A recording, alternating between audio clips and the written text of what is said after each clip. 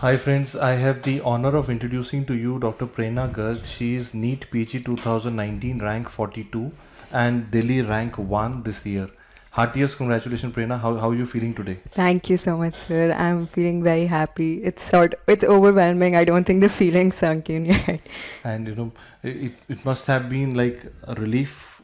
So, You know, it was a big relief, yes, sir. Has it sunk in? It's not quite. So it's an honor to be sitting here with you, and Totally with our the. honor. And it's my honor is double because we have been interacting with her for last 4 years. I think now Yes, she sir. came to us in her pre-foundation year in the Yes. pathology microbiology Yes, classes. sir. Then she followed up with foundation, then test and discussion. Yes, sir. So it has been a long journey with DAMS. How was the journey with DAMS for you? So it was quite incredible. It showed me exactly what to do to get here. There was no confusion, and I think that's really important given the time constraints. I could not have done this without DAMS. How did you manage, when you entered our classes as a second year MBBS for the Yes, first sir. time? You must have, almost no idea like of the What kind to of do. world I'm Yes, getting sir. into. So how did you manage those classes at that time? And what would you advise future people who are joining in pre-foundation or foundation years to do? I think definitely join as soon as you can. Start preparing. The notes are very good. It's all about repetition and retaining those notes. They're very high yield. There's no need to go anywhere else. No other books, no guidebooks, nothing. Just stick to the matter you have and be very thorough with it. Were you like the classroom learner type? Like were you putting Yes, in sir. the effort to learn in the class like Yes, consciously? I think just reading the notes does not solve your purpose at all, because the teachers are there not just to give you information, they're telling you how to apply it in a question. Questions are no longer testing exact fact based कि तुम्हें वहीं लिखा हुआ मिलेगा वही था answer. They're seeing if you can apply what you know to a different situation, and that's what teachers teach you. They teach you how to understand it and not just retain it, but really internalize what's being taught about. Did you always enjoy your time in the classroom? Like you were always I there I learning, really interacting. did. I remember, you were always on the, I think, front rows. Yes, sir. So were you always on the, trying to gain the maximum out of a teacher? Yes, sir. I think you should try to learn as much as you can in the class. Be really focused. It's not just about making notes. Make good notes which you can read later, which you can understand. Do all your colors and diagrams. Try to picturize almost everything. And the teachers will really help you in that. Just reading the notes won't do anything for you. And once you had understood in the class, you made notes. And then did you go about giving the tests, class tests? Yes, sir. Sir, I joined the TNDs in my internship year. Before I was in touch with my notes before this also. I think throughout my 4 years, I focused a lot on textbooks, but there's lots of concepts, especially for final year, which were covered really well in these notes. Medicine, surgery, obs, gynae. I did entirely from notes for my final year exams too. And I think that's been the trend at MAMC for a really long time now. Given the sort of examinations we have, the topics covered here are very important. They give you great concepts. You can apply them. You need to read your textbooks and you need to build up on them, because these topics are really oriented towards your exams, but be in touch with the course material. I joined TND in the internship year. That's the first time I started doing MCQs. And taking tests was really important because initially I really didn't do well on the tests because I had no practice. I used to leave questions that I didn't know. So I think you need to take a test in the setting कि ऐसा ही exam में होगा and believe कि this result is the one that's going to make a difference. And that's how you learn to solve MCQs, because in your exam it's never going to be like कि तुमने सारे MCQs देखे होंगे. So there's always going to be questions you've never seen before, and you have to learn how to trust your gut in them, and you need to attempt them. I think that's a very, very important point that you have put it up. I think that is the key. Like whenever you're giving a test or a mock test, sometimes I see students who do what they know and they leave what they don't know. Yeah. But actually, in the real exam, what you don't know and how you think on what you don't know is the key to getting a top rank.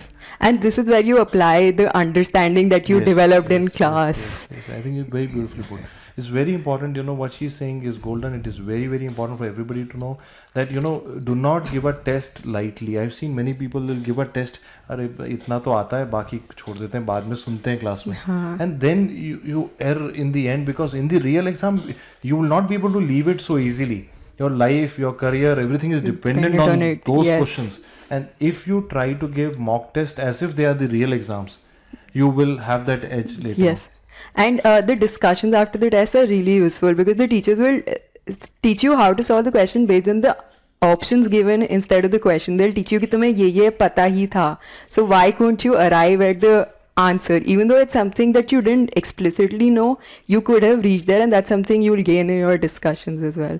So did you go back after it and did you re-look at the things that you've done wrong at least before you start the next? Yes, sir. So this was one of the strategies that was discussed on, I think, on the club. Take a grand test and then figure out what your weak areas are and look at it subject-wise. And that's something I did after my AIMS and PGI exams. And I realized there were some subjects which I was consistently doing bad at and which I just assumed that I was doing decently in.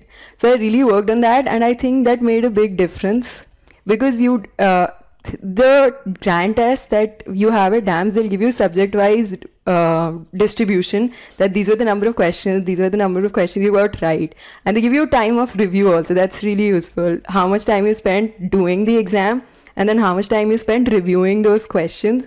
So I think definitely take grand tests and look through their analysis.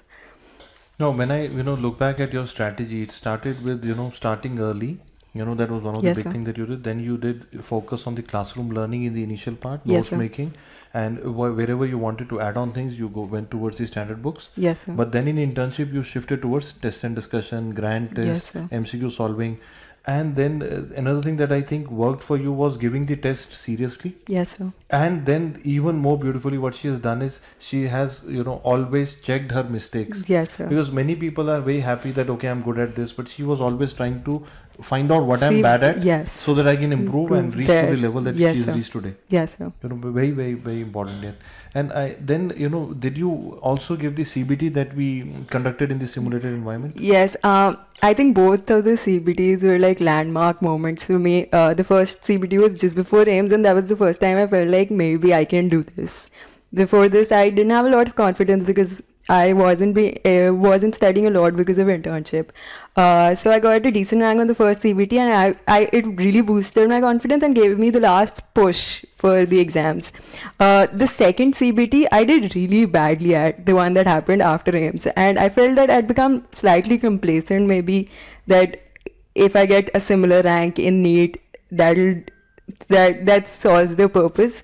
But then again, that brought me back to reality that now is the time to really work hard. So I'd recommend everybody take your CBTs and take them seriously. Go home, check the results, check the solutions, and it can't get better than this. You can't go and take the exam again and again, but you can do this. I would like to add here is that CBT adds that element of seriousness also. Yes, it like is. Whenever you're giving a grand test, howsoever you may try to do it, but at the back of your mind, you're in a comfortable environment. You're sitting at your home or your college. Yes, sir. Somebody is giving you a cup of tea. It's all comfort is there. But in the real battle, there's no comfort. So when you come to CBT, you're in a computer center. Now there is no comfort. Yes, sir. That home environment is gone. Sometimes you might be getting a little disturbed by somebody saying something or some noise. Yes, but sir. that is how the real exam is. So then that makes you learn a little bit more about yourself, that how you react to that stress.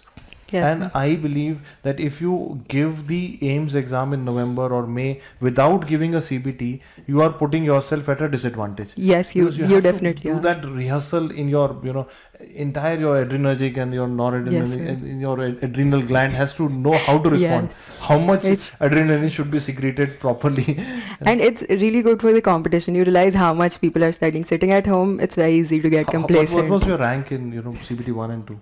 So my rank in CBT 1 was around 150. I think my rank in CBT 2 was 2000. And that was just before NEET. Maybe that again opened your eyes that, okay, yes, I'm getting exactly. too careless. Yes. And then there was a month after that to get back build. to it. Yeah. And did you also utilize the Facebook group that we have? And I'm sure you know, I know the answer already, but you know, I want to know because I've seen you tagging people and answering on Yes. quizzes. So what was your experience with the DAMS club? I think the club is a really great place to ask doubts. First of all, there's lots of controversies being created by various sources that people have. So it's a great place to get any concepts that you need cleared.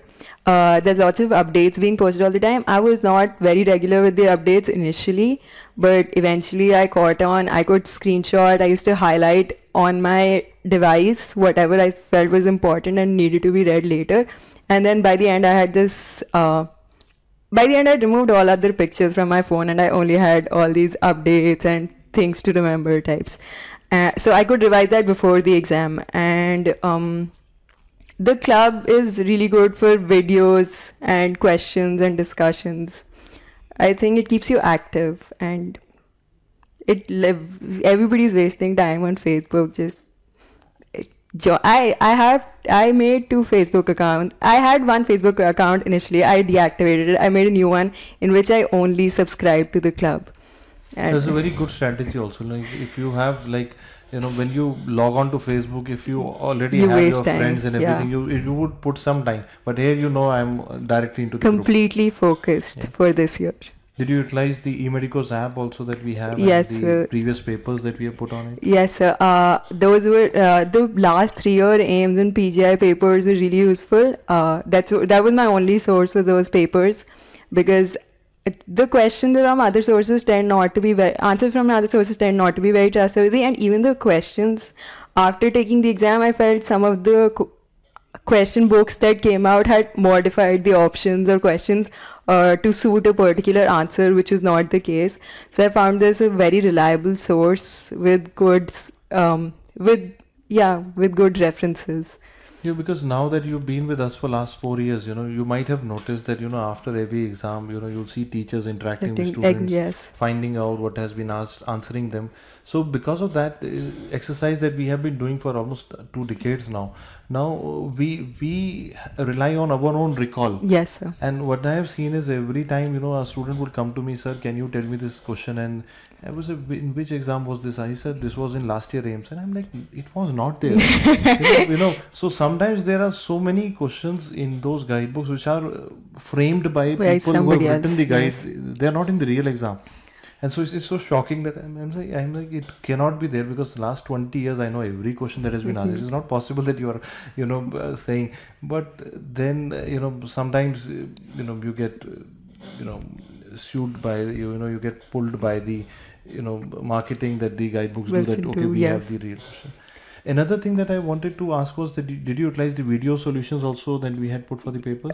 So not all of them, just the immediate last AIMS year paper and NEET paper. Those are the only ones I was able to see. If I had more time, I would have definitely gone through more videos. Do you think that the video-based discussion of papers is more useful to definitely, because it's the same thing. Teachers will teach you how to understand what the question is asking. It's not just question they can't answer rightly and that's all their purpose, because it's not going to be the same question next year.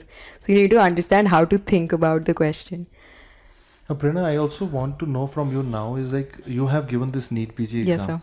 Like, and this was a 300 question paper, yes, computer based, slightly longer than yes, the other exam that you might have given. So what was your paper taking strategy during the exam? Like, how did you mentally prepare, and what did you actually do in the paper? My NEET questions I found tend not to be very controversial. There's always a clear-cut answer. So my strategy was to finish it as fast as possible in the first go. So I finished my paper in 2 hours.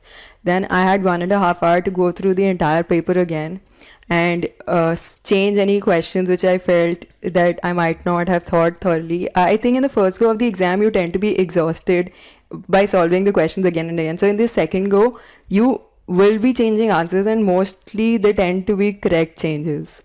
And you're more confident of guessing things. I think in the first go, if you got 5-6 questions that you didn't really remember, you'll tend to guess the next one just so that, because you're scared. And in the second go, you won't be. You will be a lot more confident, so you'll be able to think clearly. How many did you attempt? I attempted 286 questions out of 300, and I felt later that that was an under attempt, because once I came back and checked those questions, I could have gotten a lot more questions correct if I'd been more confident. So I think everybody should attempt as close to 100% attempt rate as possible. Yeah, but what I want to add here is that, why she has gotten a good rank here is we have to understand that when she was giving the exam, she had a very good strategy in mind. She had an idea that this is going to be longer number of questions as compared to the previous ones. So you kept the pace faster from the beginning itself. Sir. You were not like pehle in the first 50 questions you're spending 2 hours, and you were like on the, you wanted to go about it. Yes, sir. And you started with the intent that okay, even if I'm short of time, I'm finishing my paper. Yes, sir. And you ended up finishing it pretty fast. Yes, sir. And that gave you a lot of time to think on things that you did not know. Yes, sir. And she attempted a decent number. Maybe you could have done a little higher, considering it was a doable paper. Yes, sir. It was quite doable. And like, how many questions did you mark for review? Like, many people would be wanting to know that. I think not more than 20-25 questions, and at the end I didn't leave any for review because of the confusion that these people have created about if it's going to be evaluated or not. So well, usually in NEET they say it is evaluated, but in AIMS it is not. So you were like wide risk. Yeah. So you marked a few for review, but you managed to see the entire paper again in the end because of the time management. And this is very key to know that in an exam like NEET, time management is a very, very important part of your strategy. Any other thing about the paper on the day of the exam anybody should do about the paper taking strategy that you want to I think you should get a good sleep before you go. Don't try to cram up everything, because it's all about thinking in those 3 hours. And I mostly found the paper was from notes that I had made in DAMS classes. I don't recommend any other source for a NEET exam. Just stick to what they're teaching you and be really thorough with it. And same for PGI. Sorry for interrupting you. And I also want to know from you, like, when you were giving the exam, like you told us about the strategy of the exam, like, but now if you have to advise to a future NEET aspirant, anybody who wants to appear for NEETPG, what would you tell them about the paper? Like, this was the paper, like how many questions were on which subject, or do you want to tell them about the paper? The paper was in 3 sections. The first part of the paper had 50 questions. This was first year subject. Second part was second year subject plus PSM. It had 75 questions. And the third part was 150 questions for all your clinical subjects. I think most of the visuals were concentrated in the last part. There were almost no visuals in the first part. There were a couple of topics that were repeated again and again. So you need to be thorough with your basics. The topics that are and those topics are tested here again and again. They're taught very well. They'll be taught across multiple subjects, and those are the same things that they're asking. It's very important to know, like, sometimes in an exam like NEET, you have more than one question on a topic. Like, you have more than one question on rubella. So the challenge is that if you are not knowing that, you will lose out on 2-3 questions. A lot of questions. And suddenly, just because you don't know a simple topic, you're losing out on 3 questions. Yes, it's not just one question. Yes. So it's very important to be thorough on your basics, is what she says after giving the exam. Yes. And she has given us a good insight that the part C was the longest. Part C had the more concentration of visuals. Part A and B were more textual questions. Okay, yes, sir. And she also says that most of the questions were solvable if you have done the classes and notes thoroughly. Well, there will always be a couple of aberrant questions. Please don't waste your time on them. Just because it's a Parks line doesn't mean you need to read Parks in this year. Pehle padhi hai to theek hai, but now is not the time. It's very important that don't try to overdo, like getting into perfection, like because I understand what she's saying, that don't try to be a perfect, like you in internship you don't have time but you're trying to read textbooks and like Park and everything, and pehle padha is good, but in the last 1 month you have to be smart. You really have to focus only on high yield stuff.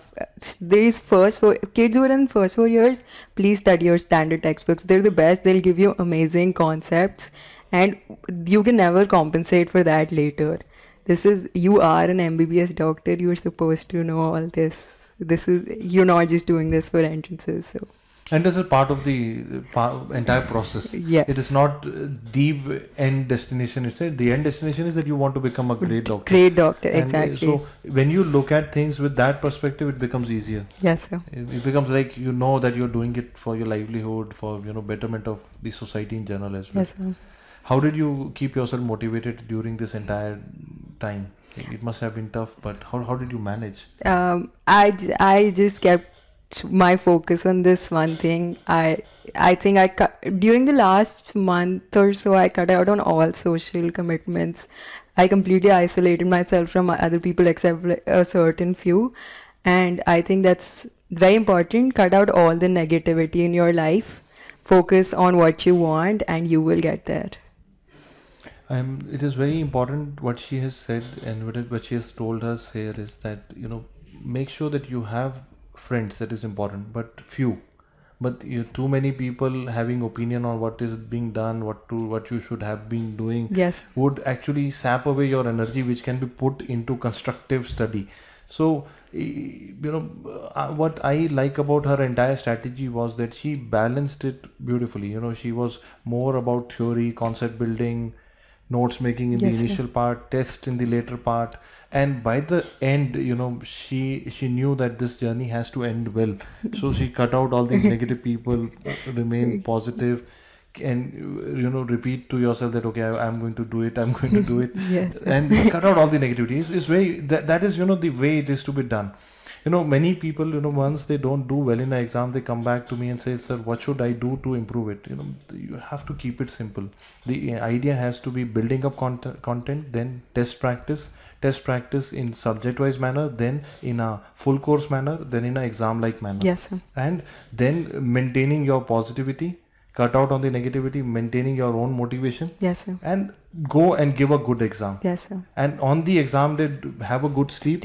Yeah. Then do it in an aggressive manner, make it count, don't mess up the real exam. It is as direct and simple as that. But sometimes what happens is when you're not doing well, you tend to get attracted towards perfectionism. And you tend to get attracted that okay, I have to, maybe this time I will do Harrison in my drop. And now what happens is in January 31st, the result is not good. They start reading Harrison, and till the time May Ames comes, you have only done 2-3 chapters, or maybe 5 chapters, 10 chapters of Harrison, and instead of doing smart study. Yes. Smart study is very important. So what I like about her approach is that she has been very simple about the way she's gone about it, and that is the crux of the competitive exam. You have to start with content, go with test practice, then give a good exam. Yes, and one thing I'd like to add, aim high. Never settle, never think कि इतनी rank आ जाएगी तो चल जाएगा, because there's at least everybody in top 100 ranks was aiming at rank 1, and so you can't aim at 50 to 100 and expect कि तुम्हारी वहाँ आ जाएगी, then you'll be really far behind. Aim for the top every single time. Any particular teachers in DAMS that you remember today or you want to mention?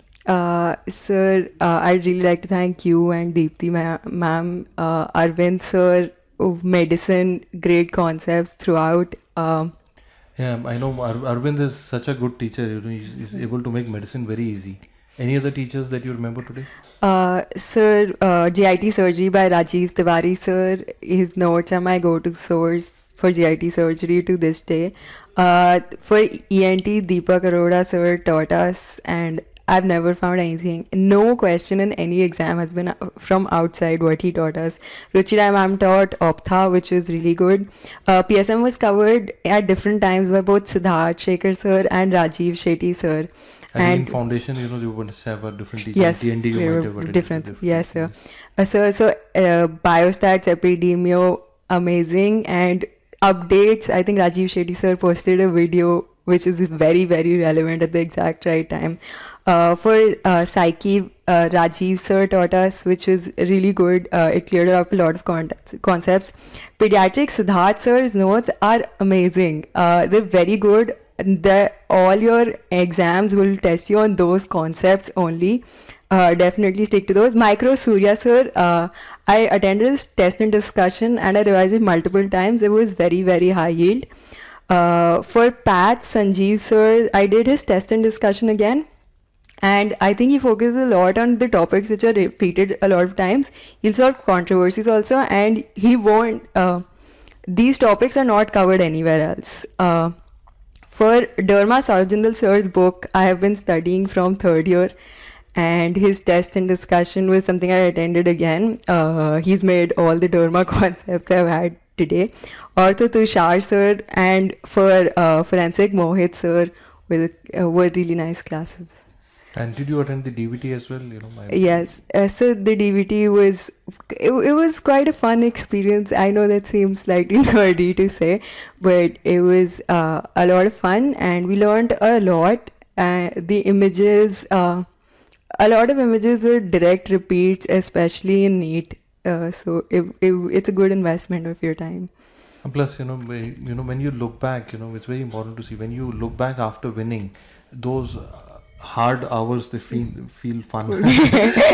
So it's very important to reach to this point to actually feel the value of the work that you put in. Yes, sir. So whenever you're working, keep remembering the line that she said, that these are investments that you put in to get into the position that she is in right now. You invest your work with hard work, with time, and then when you look back after a few years, they will all seem fun, easy to do. It would not be. When you are into it, it seems very difficult, but when you are out of it, it would look.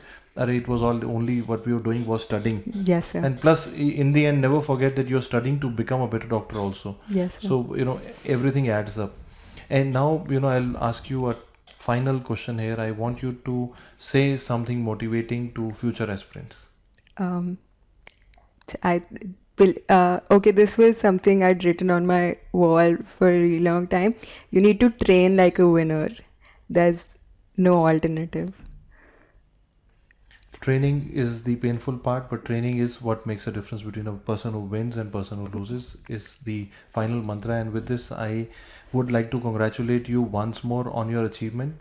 Thank you so much, I'm sir. sure you'll make a great choice. You are rank 1 in Delhi today, and you have all the choices for you. I'm sure you'll pick up a good branch. May I ask you if you still decided, or you still thinking? Sir, I haven't decided yet. You're still thinking, and that is okay. You have to take your time in these decisions. I totally appreciate. And I would also like to take this moment to congratulate everyone in your family.